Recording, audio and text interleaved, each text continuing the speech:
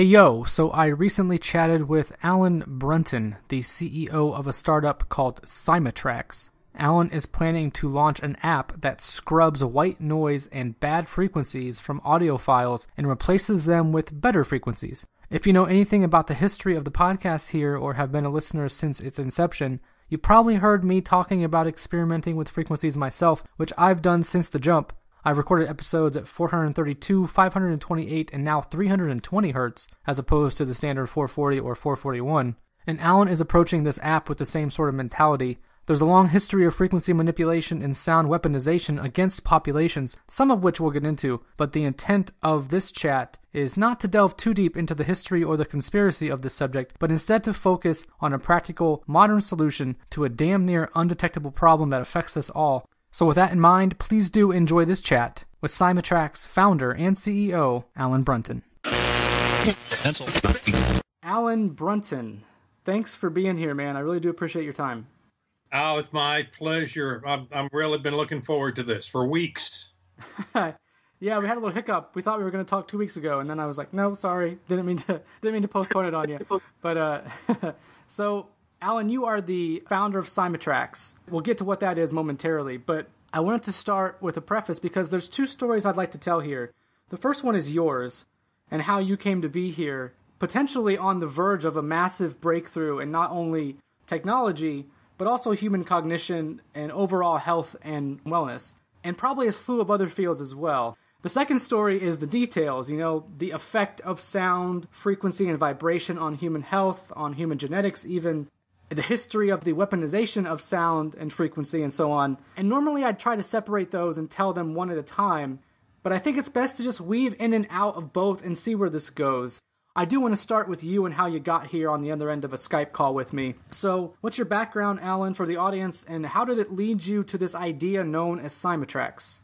Well, I started in music back when I was 5 years old. My grandmother asked me to sing, so I started singing. The next thing I know, I sang all the way through school, sang into high school, did very well with that Texas All State Choir 2 years in a row, went and got scholarship offers from all over for applied vocal music to sing opera. And I got into singing opera all through college, sang with the Dallas Opera for 9 seasons, Washington, D.C.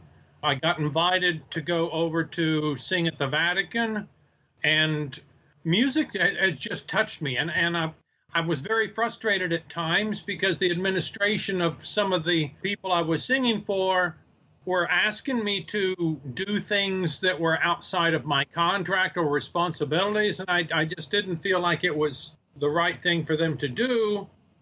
And then if I wouldn't do it, well, then they would come back and say, well, he's just difficult to work with. And so it gave me a little bit of, that's not really true. And so they had the power, and I got a little bit disenchanted with singing. So as I continued, I stayed in music. I had a company called Allegro Data Systems at one time, where I learned to be an audio engineer. And I got to be an audio engineer because I had a television cooking show. And before the television cooking show, I had helped open about 25 different restaurants, nightclubs, one hotel. And I got a very good reputation with actually my cooking, even though my forte was front of the house. So putting all of that together, plus when I was raised in Amarillo, my father was an inventor. Now, as an inventor, I got to see things repurposed, things that were used in other areas that were not made to be used in that area. Like, I went out to my father's shop one day and I saw something from my mother's kitchen. And I said, does Mom know you have that? And he just looked at me and said, don't tell her. And then also he would say, well, she wasn't using it anyway.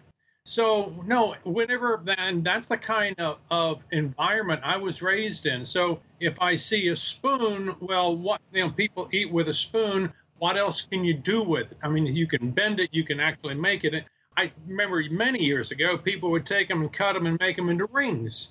And, the handles and just so many other things people would use those for. So that's actually the way that I look at things, in a way that this is one way this can be used. How else can it be used? So when I started then into back in 2009, I was going through a divorce, and a friend of mine out in Florida asked me to help her open a couple of restaurants that she bought. So I went out there, and in between my time off, I'd be walking the beach, and I started seeing a lot of complementary and alternative healthcare practices. And, you know, when you're looking at people and they talk to you about metaphysics, a lot of first things that people would say would be, oh, that's just a bunch of woo-woo. Okay, so then I looked really closely, and since I started seeing a lot of applications of sound therapy and sound healing, tuning forks, crystal bowls, Tibetan brass bowls, even electronic generators using specific frequencies. And I saw them being applied to muscles that were inflamed and tendons that were hurting, and just an all-out release of stress. And I said, okay. And I looked closer, and I saw that they were all using the same frequencies. So I started thinking, well, this is kind of coincidental. And that's when I started taking off and looking at the Western modality. I said, hasn't anybody in the Western research facilities done any research on sound therapy or such? And when I started looking, I was finding that a lot of the clinical trial data that was out there had been doing a lot of experiments with specific frequencies, and especially seeing some that I looked really closely, and they were applying them to people and just trying to make them smart.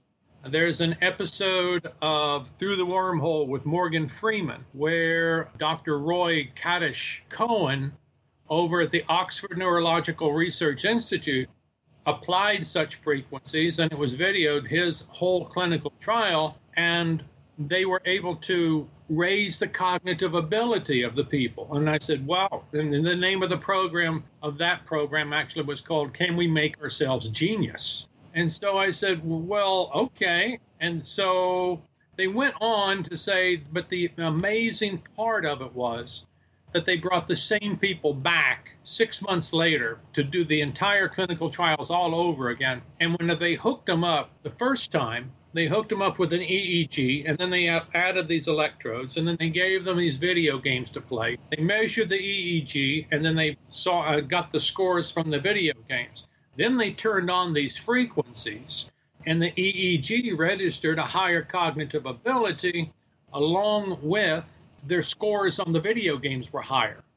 But getting back to doing the same trials the second time, 6 months later, they brought the same people back and says, let's do the test all over again from day one.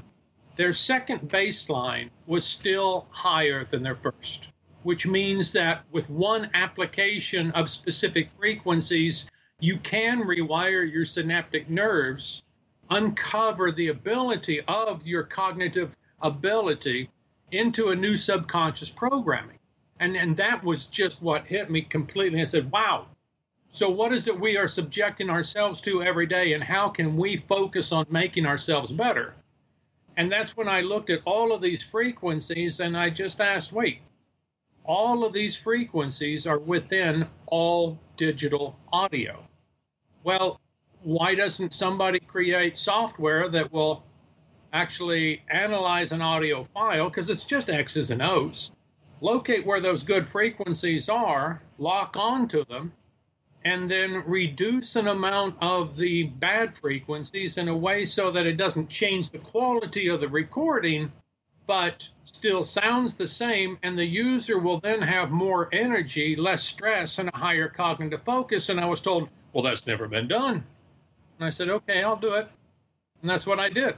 It's been a 4-year project for me. It took me 9 months to find someone to actually be able to write the code for me. I had somebody take me down to Austin, Texas, and presented me to 2 different groups down there at one time. One of them, the founder of a company called Mag Rabbit, the CEO founder, Tommy Hoden, and then one person that he had been working with from Dell, and I believe his name was Manuf Farhan. He already had 2 PhDs in technology and software, and he was working on his MBA at MIT. And when I presented him with this idea about, hey, why don't we do this? Or why shouldn't somebody do this? Manouf just looked at me and said, it's amazing. If you can find somebody to write your code, it should go global in less than 1 year. I wish we could partner with you, but I can guarantee you there's not anyone at Dell that has the skill set to write your acoustic-based software. Good luck. Oh, and by the way, had you come from software, you would not have been able to think of this. And then on the other side of the sword, because you don't come from software, you're going to have some credibility issues getting this out to the market. Good luck. So that's where I'm standing right now. It's been a long process talking to people, meeting people, and I do that every single day. I get involved with entrepreneur think tanks. I get to talk to different people. I get involved by watching other people pitch their software and what it does. And when I was working with 2 different law firms doing patent searches on this, I was a little bit surprised there's nothing like my software on the market, which then also made me feel really good because there is no competition. But then again, the major venture capitalists that look at putting money into something want to see competition. Let's say there's a McDonald's and you've got a Burger King concept. That's what they want to see because they know McDonald's already works and they want to see some competition go in after it. Well, I'm the new Bitcoin. I'm the new Facebook. I am so many things that have never been done before. But as the guy in Austin said, digital audio, well, that's about 4.2 billion potential users. So, okay. And finally, I went to Southern Methodist University trying to find somebody there to write my code, and worked with the mathematics chair and a couple of other people, and we defined what kind of language, what kind of code, what kind of programs to write the algorithm and put it into use.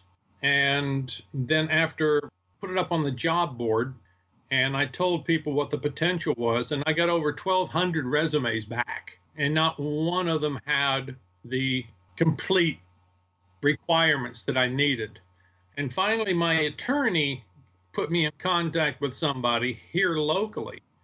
And the guy is like a software scientist. He gets into theoretics of so many different aspects of writing code. He's one of these, he's like a savant. When he's talking and thinking, he just can't even look you in the eye. He's just going off to the side. But he just rolls and rolls and gets things going. So he actually did finish the code for me. And now that he is building the support software around that so that we can launch this as an app and just get it out to the market. And as soon as venture capitalists see that we have over 2,000 downloads, then they're going to come knocking on the door and say, who are you? What are you doing? How much do you need? We're really confident in this also because we're going to launch it only for Android users.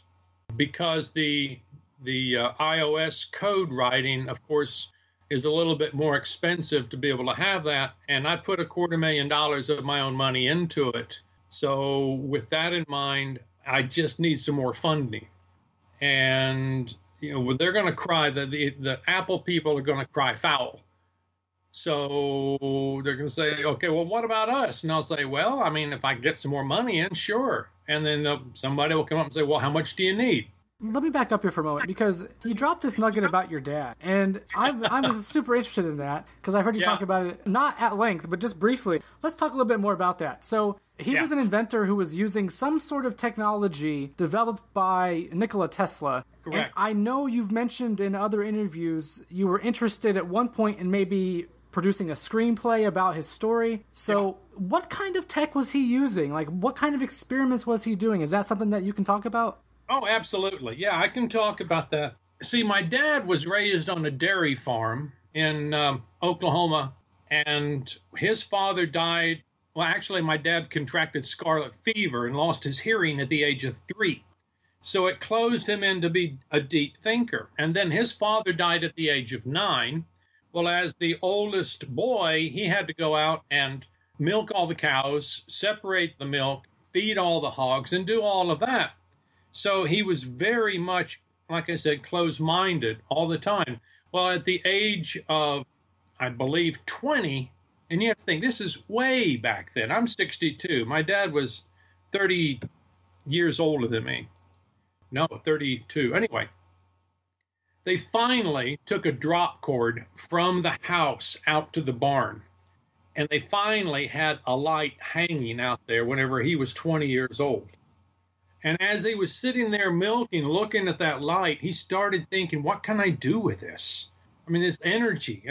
And so actually he thought, and he invented the world's first electric milking machine.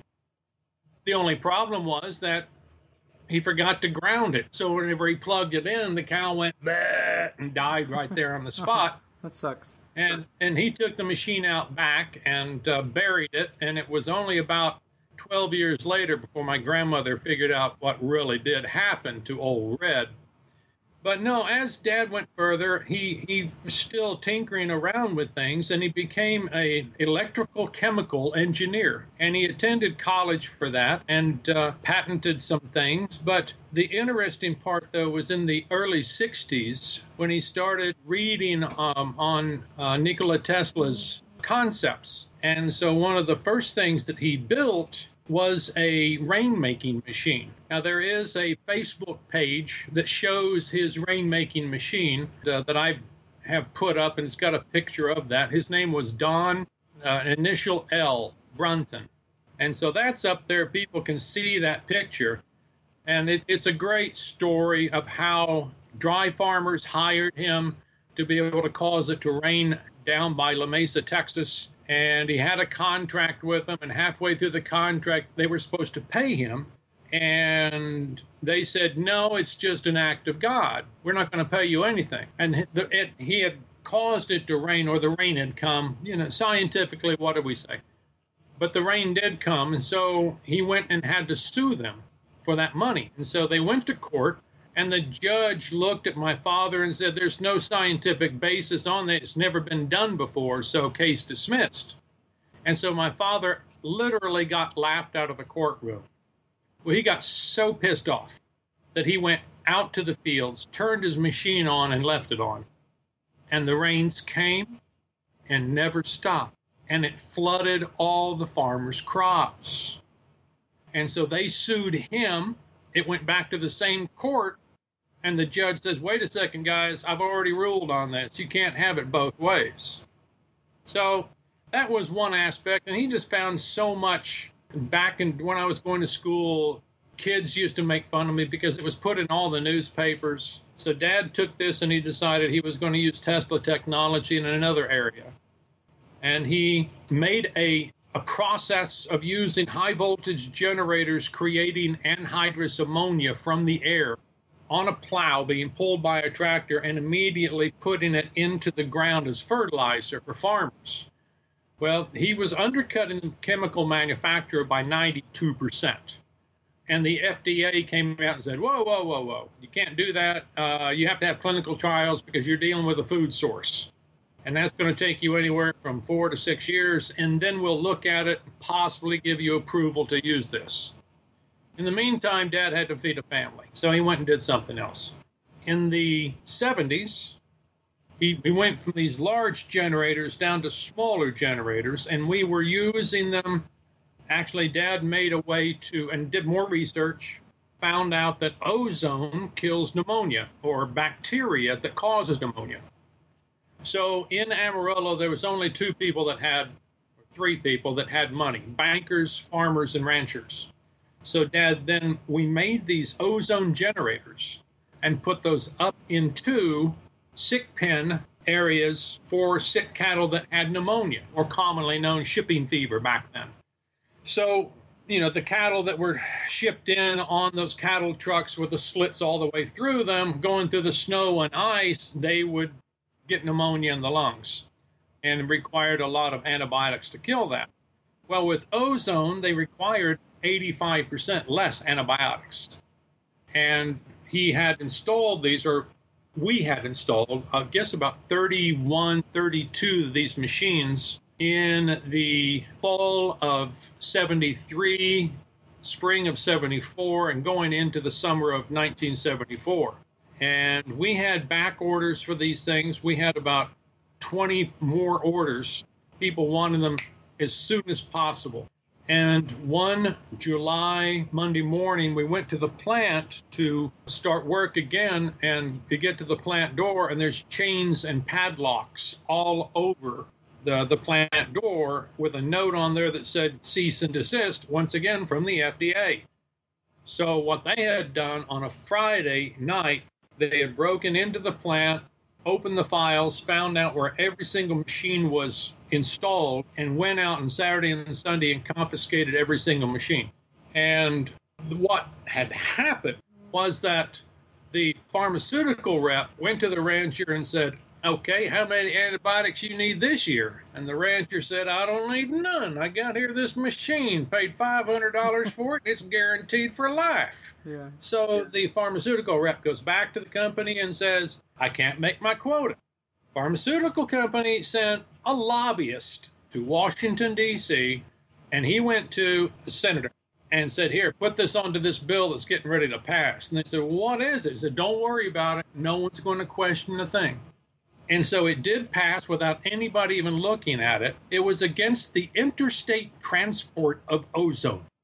I mean, now you can buy an ozone generator at Brookstone. Yeah, so crazy. That's what Dad did. And he actually, the last thing before his health took really bad was he came about a process to use Tesla technology and another technology so that he was getting 85 miles per gallon on a 1971 Ford F-100 pickup truck.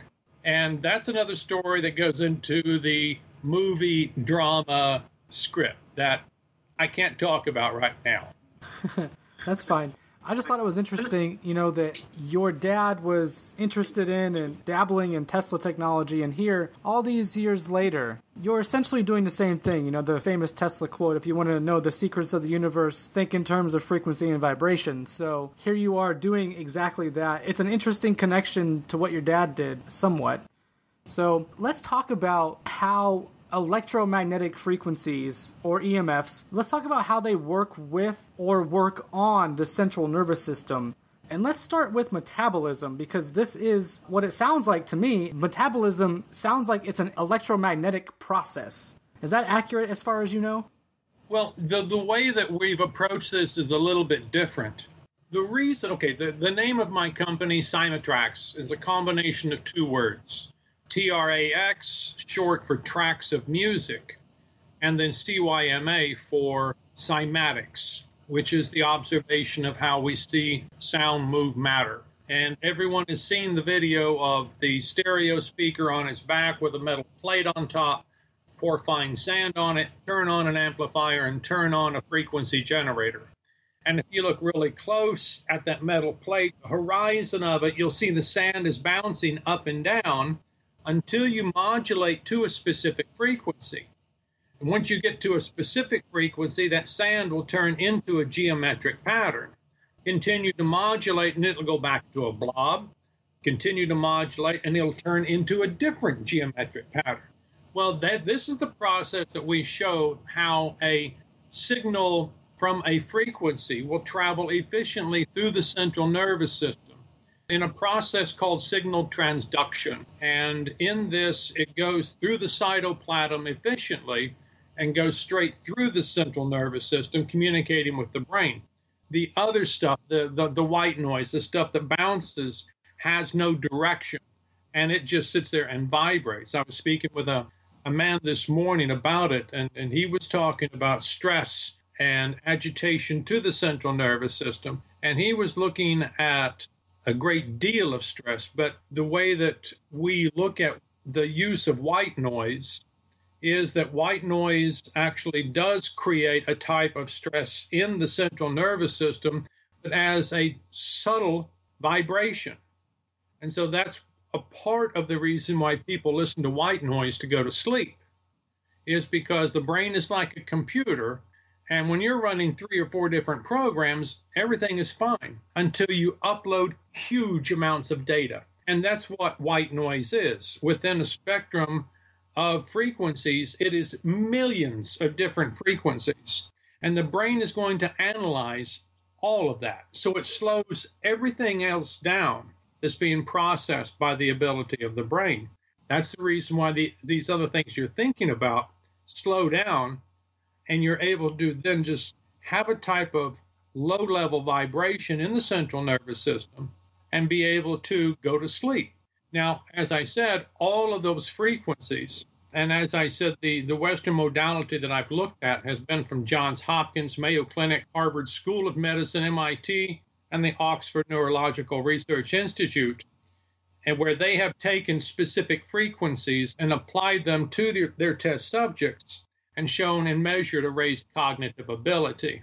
On my website, Cymatrax.com, there is a tab that says About the Science, and there is a clinical trial report from the National Institute of Health showing the detriment of applying white noise to yourself and how your cognition goes down, how you do induce a type of stress within the central nervous system, and then how your ability to create other essential chemicals like dopamine in the system has been reduced as well.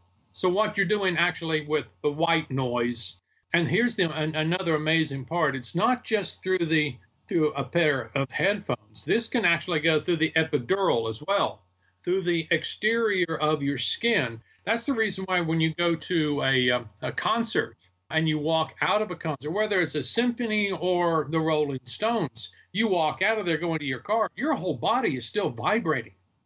And it does that for, 20, 30 minutes, maybe a couple of hours, but we've not measured how long that vibration continues in the central nervous system. We don't know how long it takes before you actually can calm yourself down and go to sleep, or whether or not it's just such a huge impact that you finally get home or wherever your final destination is, and you just sort of pass out from exhaustion. Now, the EMFs, I've really not looked at too much. All I'm looking at, though, is the straight frequencies in digital audio. Okay. I guess I was just thinking of it in terms of and maybe I phrased that question in the wrong way. I guess I was trying to think of how, because EMFs are prevalent in the environment, and there's no definitive separation between the frequencies in our body and the frequencies outside of our body. We have no barrier, essentially. Right. So I guess I was wondering, what would the effect on what's going on in the environment have on our central nervous system, and if what you do could be applied, I guess, to a larger scale. But I guess we're just talking about audio tracks then, so we're not talking about a full, central nervous protection barrier of some sort. Yeah, we've got to learn to take, steps to be able to control our environment. And the work of Dr. Bruce Lipton, right? Yeah. Okay, so, whenever he talks about epigenetics, he goes into the understanding that the body is influenced, and the cells in the body are influenced by 4 influences: chemical, heat, light, and sound. And in the sound area, there's so many different kinds that we are not addressing. And one of those is, as I said, the digital aspect, because over 4.2 billion people listen to digital audio in some one way or another. That is what I have learned how to control. The architecture of the software that I designed and then had my software scientist write the code for is in a way that we can actually target specific frequencies. And those are within a small box, and we can go and change those.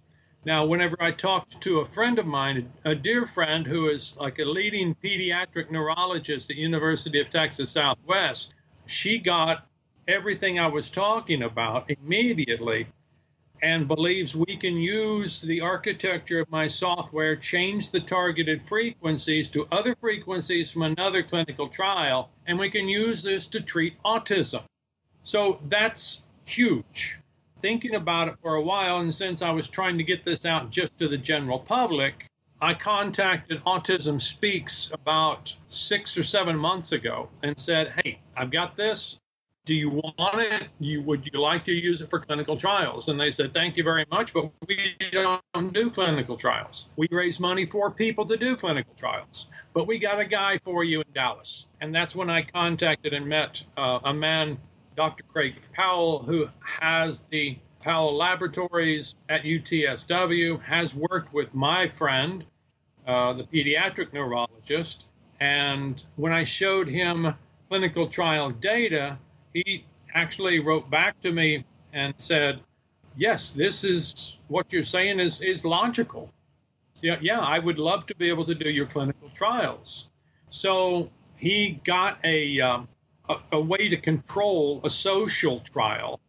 And that's what I'm working with Southern Methodist University right now on, is to find a candidate in the MBA program at the Cox Business School to be able to take my software and then write his thesis paper on how this application of sound will be beneficial to generate a higher output productivity in the workplace. So he is going to get like 20 college students, take their playlist, run it through the software, and then we'll do a simple 6-day trial, 3 days on, 3 days off. The user won't know which is which. And we will then, what Dr. Powell said, we will record all of their responses. And if we get just 55% positive response to your application, that is enough to be able to submit to the scientists at Autism Speaks, and they can fund us then anywhere from $1 to $3 million to be able to run the trials on autism. So that's very encouraging. And as I said, I met with SMU people 2 weeks ago to go further on this, plus to get interns from them to be able to look at going in between during the summer break for them. Definitely, yeah. I mean, that's very encouraging, and I think autism is just the tip of the iceberg, though. There are tons of autoimmune conditions and diabetes, cancer. I mean, it's an endless array of things that could potentially be affected in a more positive way by your software here. Yeah, immediately, as I've talked to other neuroscientists about this, they look and they say, what you're saying is absolutely logical. Number one, it's just amazing no one has even thought of this.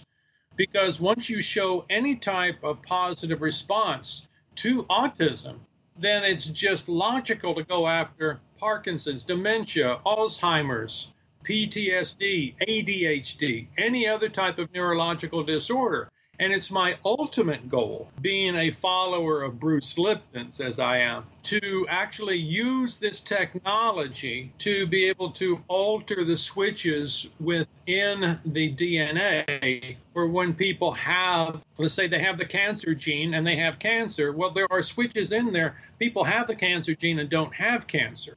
And that's because the switch is actually off. Now, if we can find a way to use sound, and sound, because of Cymatrax, we're seeing that, sound does move matter. If we can find a way of pinpointing this and being able to bathe someone on a daily basis in a set of frequencies, and let's say they did have cancer, but we're able to turn it off, wow, there we go. We're able to look at every single disease that there is out there and control it. Definitely, yeah. And are you familiar with the sound experiments on water? You know what, Dr. Emoto's water consciousness and intent experiments?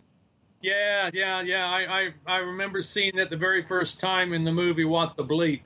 And so, yeah, I've seen that. And, he passed away a few years ago. And so many people have been trying to continue to elevate his research. But no, it seems that the molecular structure of the water molecule actually does have memory and can hold that. Now, whenever he was in those experiments that showed up on in the movie What the Bleep, on the surface value, it looked like that when people were using words like hate and just all kinds of negative comments, that the water was able to hold that. And when it came to love, it was actually showing a better way. But I think that all of that is actually a byproduct of the intention of the frequency that we generate from ourselves into an object.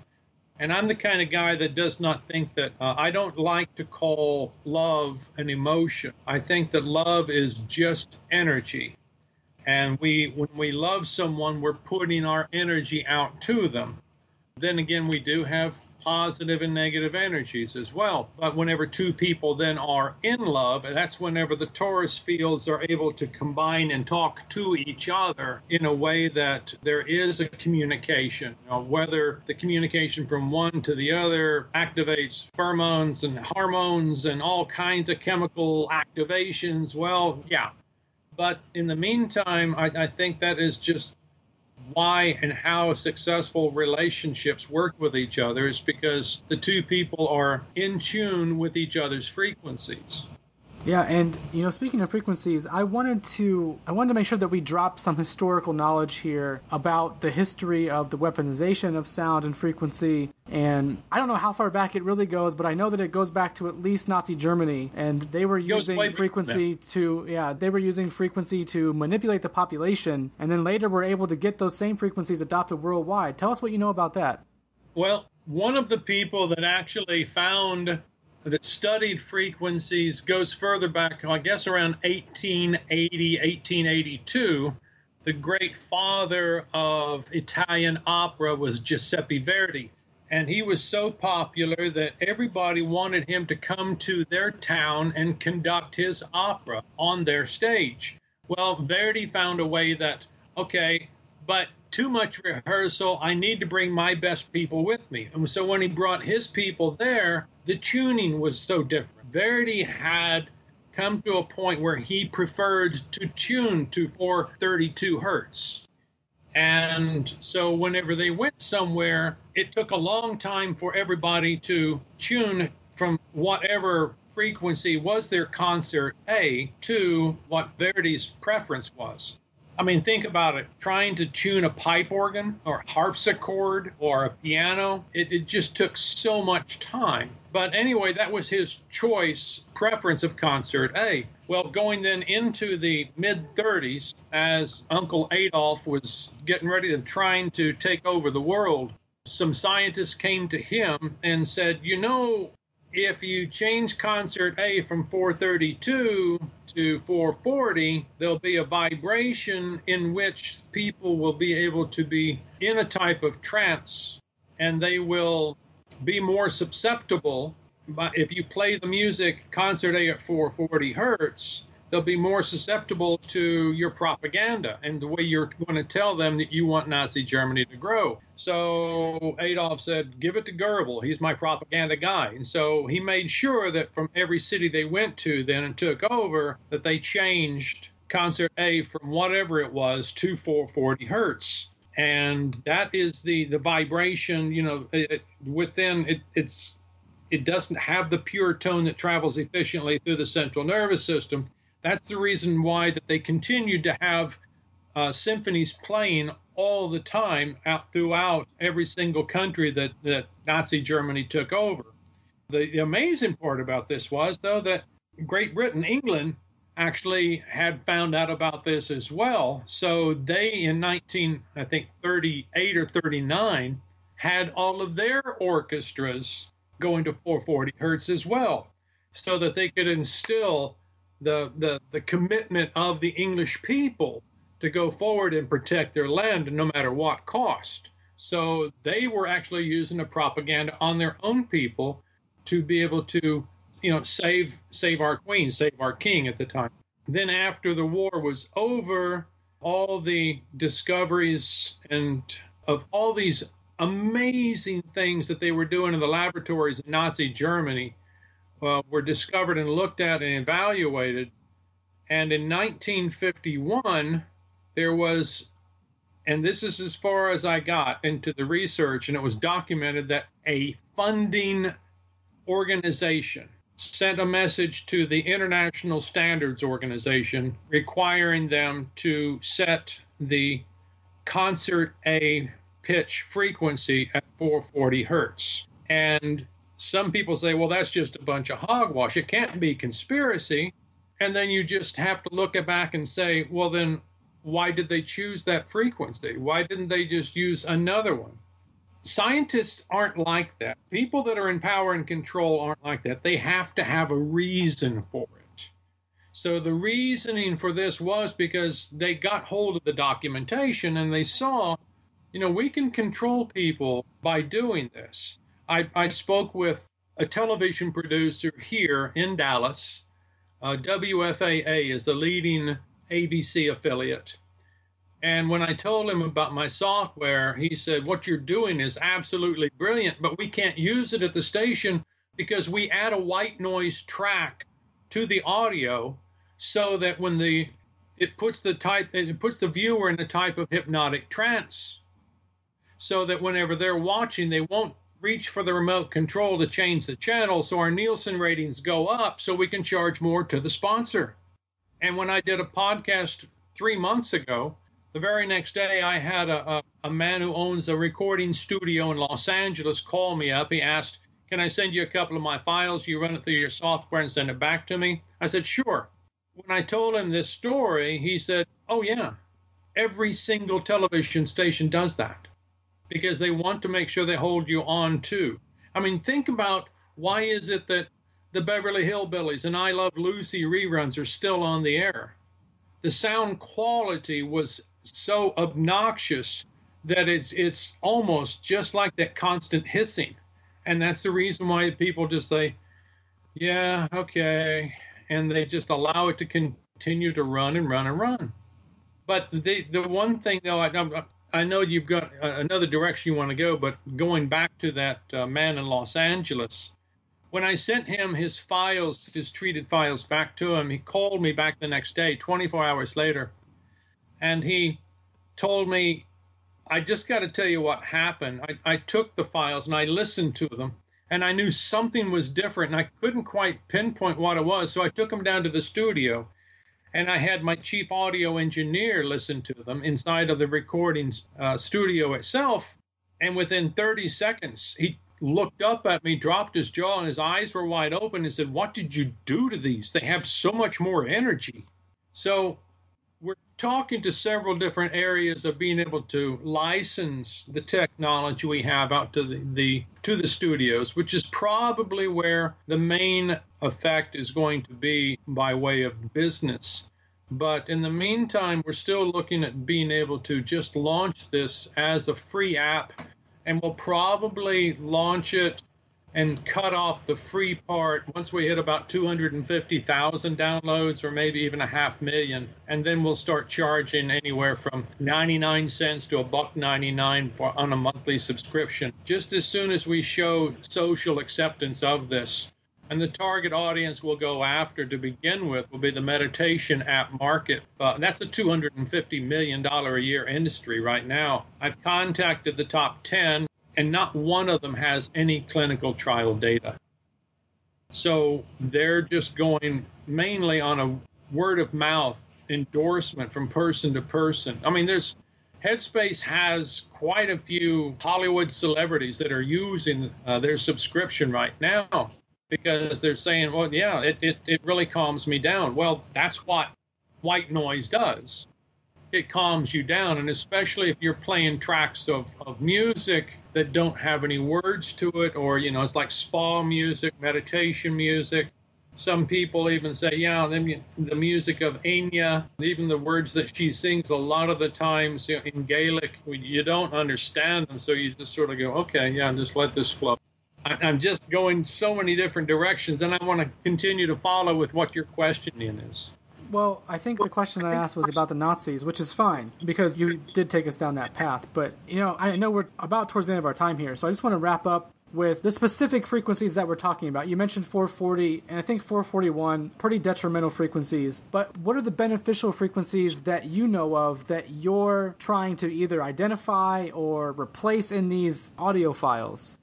Well, in that aspect, I've got to hold off and say that is almost a type of proprietary information for the company. I spent 2 years going through all of this clinical trial publications from these major healthcare organizations, and a lot of that I had to subscribe to and then get permission to go into and look down into things that they were published, but they weren't.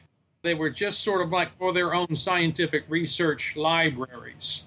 So, I mean, it's out there for people to find. But because I have put 2 years of my time into it and not been paid for it, I'm just going to say to people, it's there if you want to go find it yourself. But I did have a patent attorney ask me the same question. What are those good frequencies? And I said, well, I'm not going to tell you that, because even though you can't patent the frequencies, it's going to hinder somebody else in case they do try to write a program that would be involving of patent right infringements of what we're doing.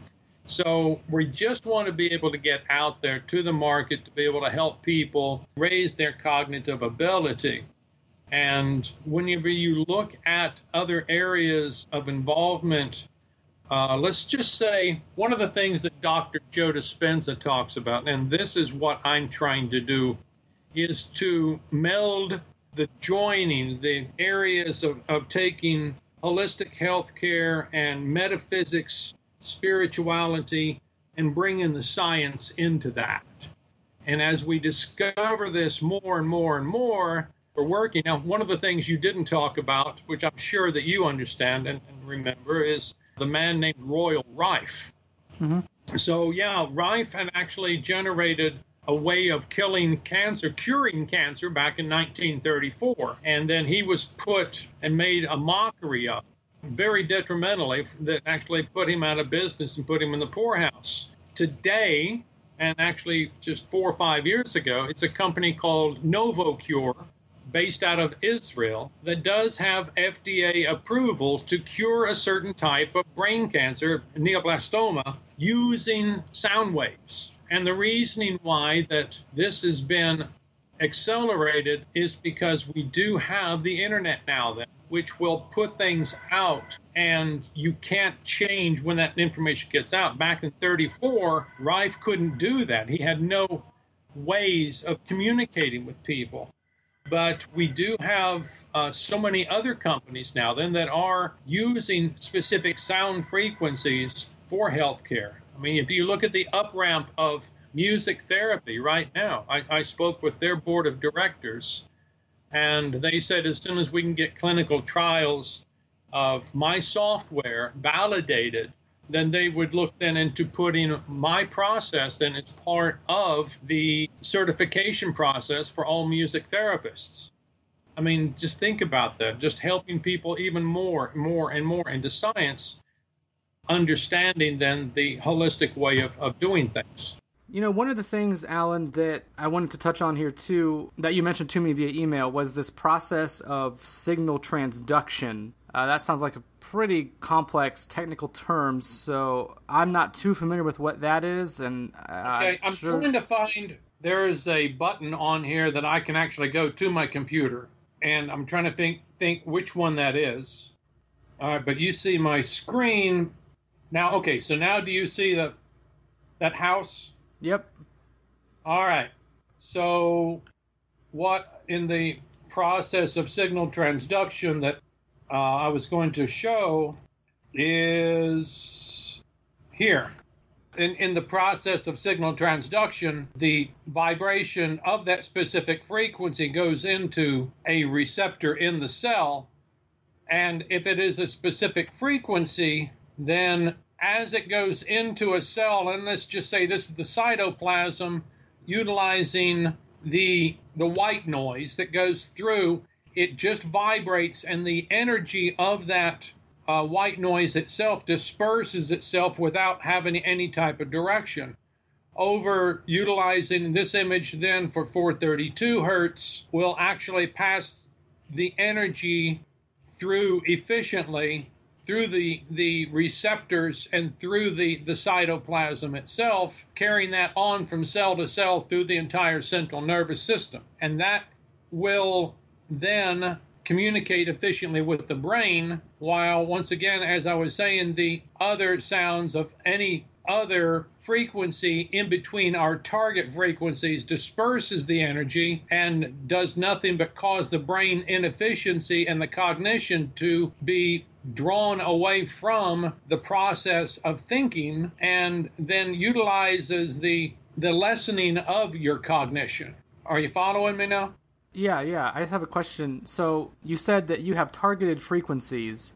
Obviously, Correct. you're showing a picture here on your screen that the listeners can't see, but it looks like a cell that's absorbing these frequencies at 432 hertz and at 440 hertz, and the difference is the 432 looks a lot, like you said, more beautiful, really. It's a nice image there, but it looks like it's more focused on where the energy input-output might be, and then the sound image on the right with the 440 hertz, doesn't it, like you said, it looks a little more sporadic and scattered. So that's exactly what happens through the cell structure itself, is that the energy wave of that frequency disperses and causes the broadness of the yellow light. The other target frequency, and one of the targeted frequencies that we have been working with is 432 hertz, and then other multiples as well. Then that will channel, let's say, if you look at the very center of the left-hand picture, you see that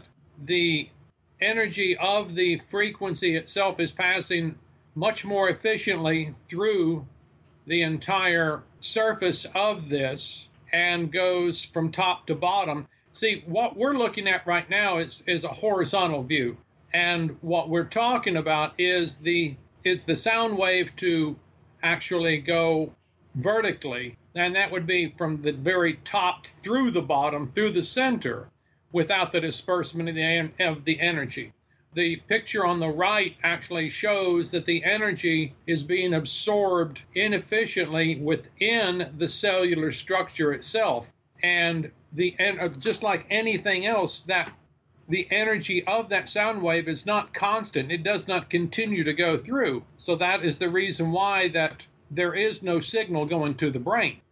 So you mentioned cognition, or increased cognition, is a benefit of this. Are there any other health benefits that you know of from this sort of frequency and vibration? Because it seems like it would benefit you more than just cognitively, but I'm not really sure if you have studied or know anything about that. Well, we don't have the clinical trials on that right now. However, we have shown that, and the numbers have actually increased, that I had always quoted that the CDC was reporting that 85% of all disease is caused by stress. And the stress is caused by that picture, once again, on the right-hand side, causing the cellular structure to actually vibrate inefficiently without sending a signal to the brain. But actually, just this morning, I got more verification that the CDC is now reporting that 90% of all disease is caused by stress, somewhere, somehow. And so with the application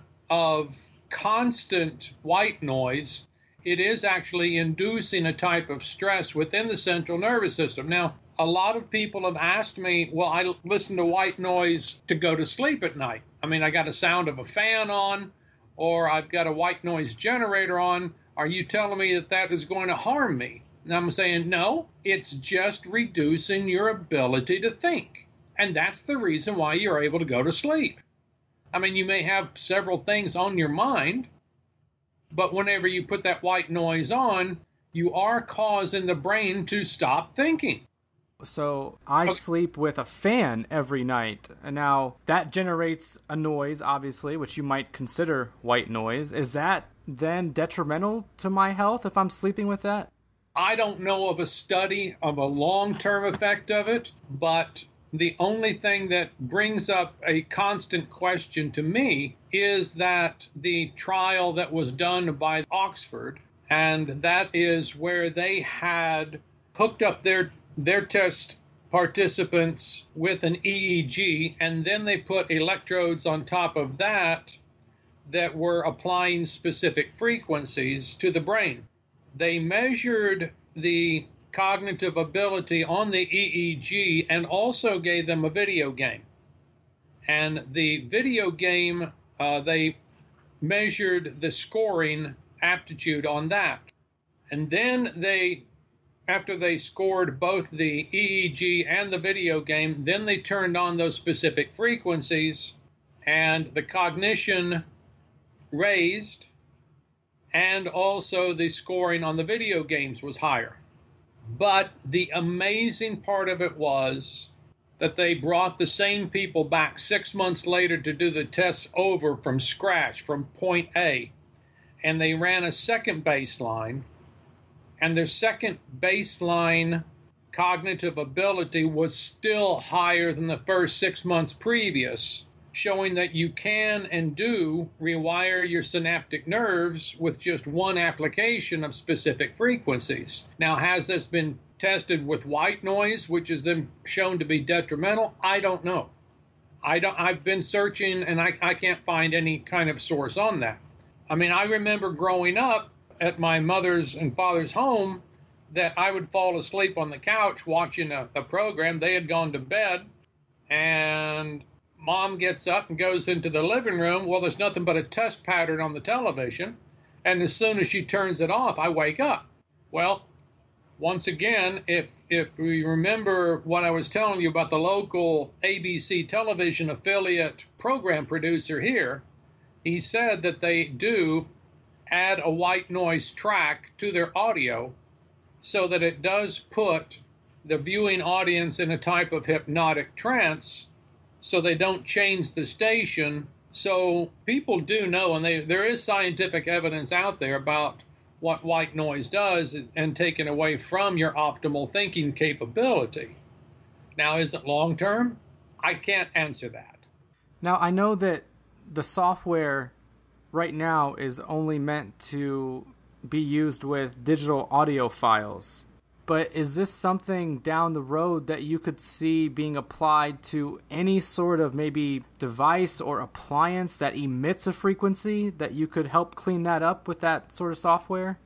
Yeah, I actually spoke with a North American vice president of sales of a silicon chip manufacturer. And he was asking then about taking the algorithm and putting that into a silicon chip. And I said, sure, why not?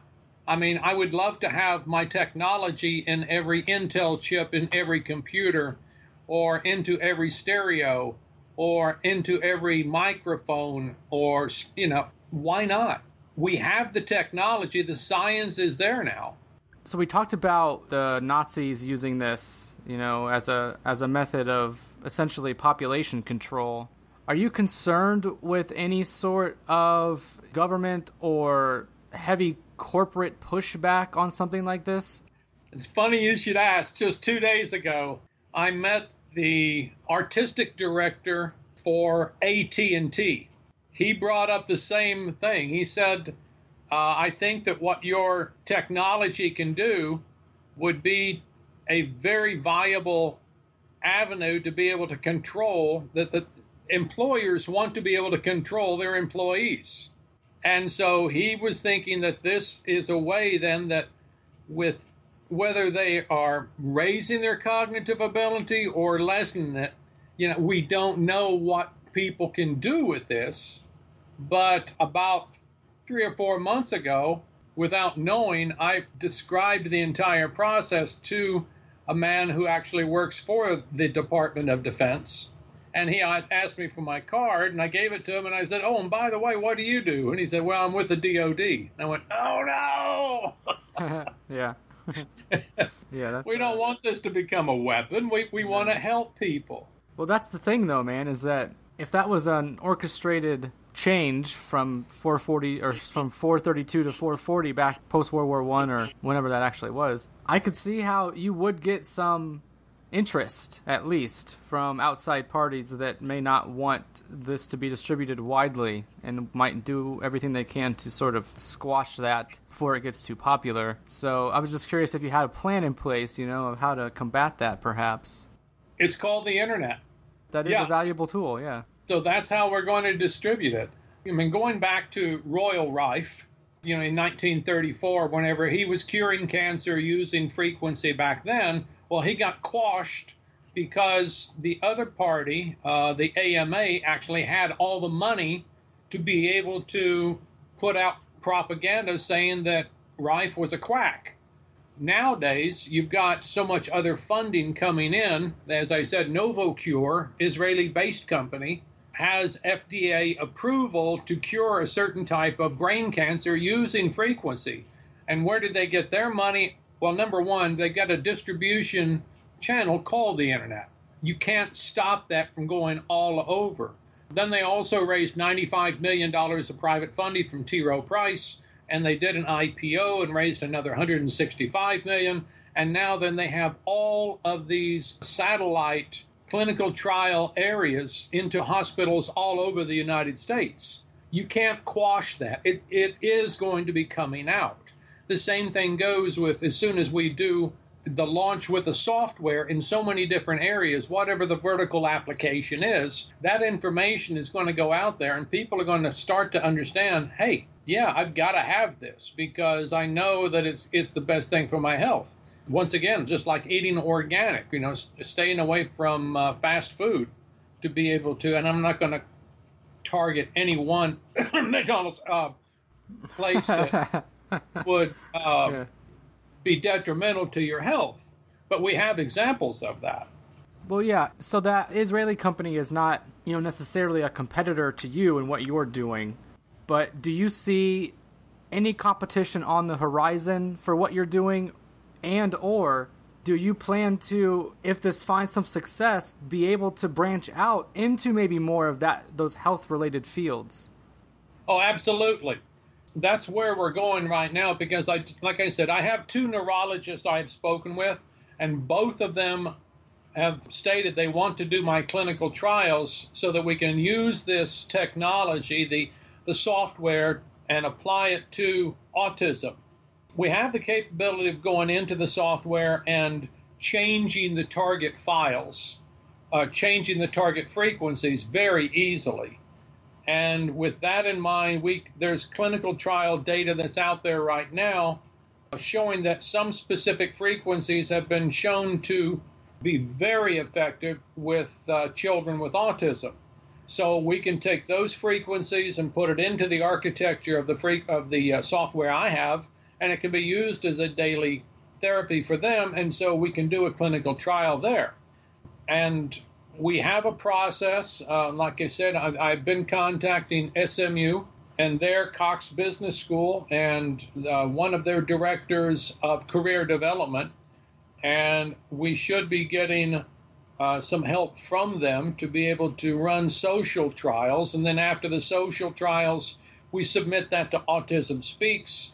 Their scientists will take a look at it, and according to one other neurologist here in Dallas at UTSW, who has been funded by Autism Speaks before, he said it'll be simple for them for us to get anywhere from $1 to $3 million and go in that route. And if I've explained this to other neuroscientists, they say, well, everything you're saying is absolutely logical. And then as soon as you show any type of positive nature to autism, then it would be very easy to go after dementia, Parkinson's, Alzheimer's, PTSD, ADHD, any other type of neurological disorder.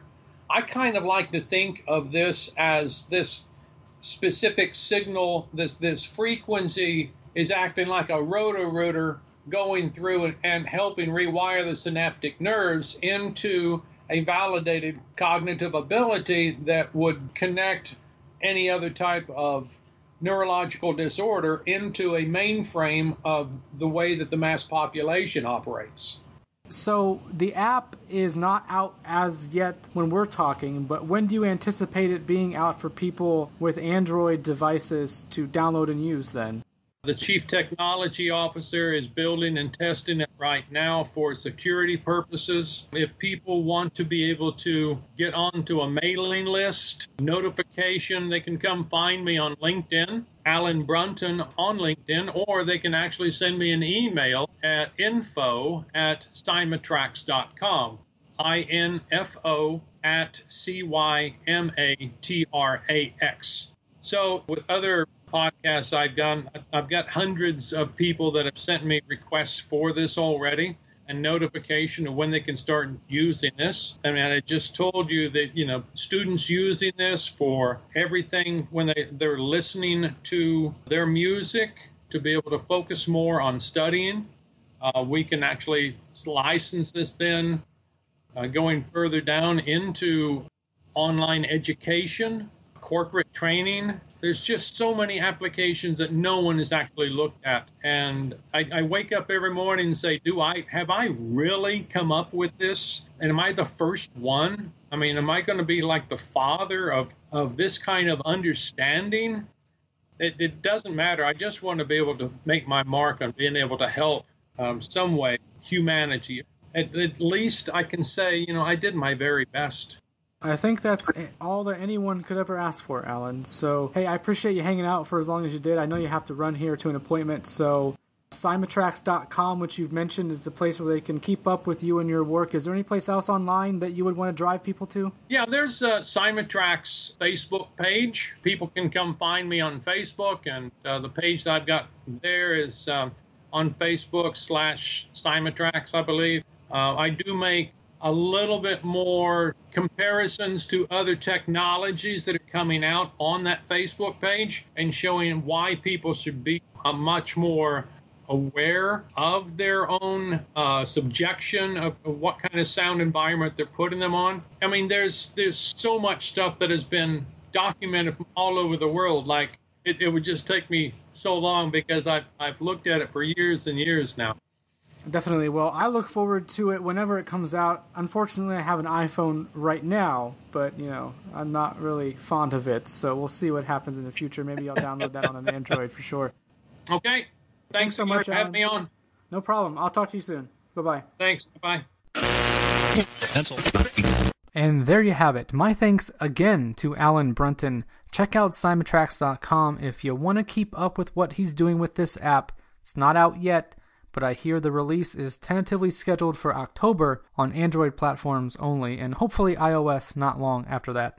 And speaking of smartphones, one of the biggest threats to our health that this app can't address is the frequencies emitted by 5G. So while it doesn't relate to this discussion with Alan, I did think it was worth mentioning because if you, say, did a week-long experiment with your phone by putting it in airplane mode every time you sleep or every time it's in your pocket or on your hip, and then after a week went back to normal, you would notice a difference.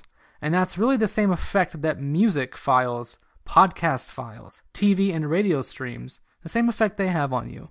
Not a silent killer, but an invisible one. I did want to get more into the way that frequencies affect the body, but after my question about metabolism, I shelved all the rest of them. But I do want to share some of that here because I think the information is valuable. And I guess what I was getting at in terms of metabolism was that in studies of both plants and animals, electromagnetic frequencies had a profound effect on metabolic processes. In the study of plants specifically, which was called Plant Responses to High-Frequency Electromagnetic Fields, and which is linked in the show notes, that study said this about a plant's biological response to these high-frequency electromagnetic fields.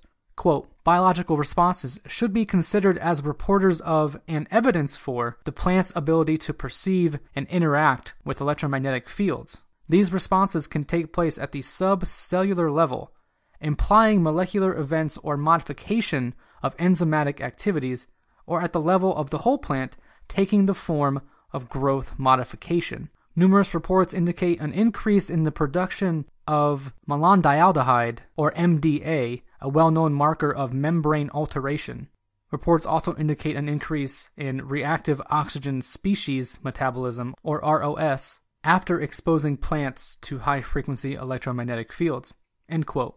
So ROS metabolism is interesting. From Wikipedia here, quote, ROS are formed as a natural byproduct of the normal metabolism of oxygen and have important roles in cell signaling and homeostasis.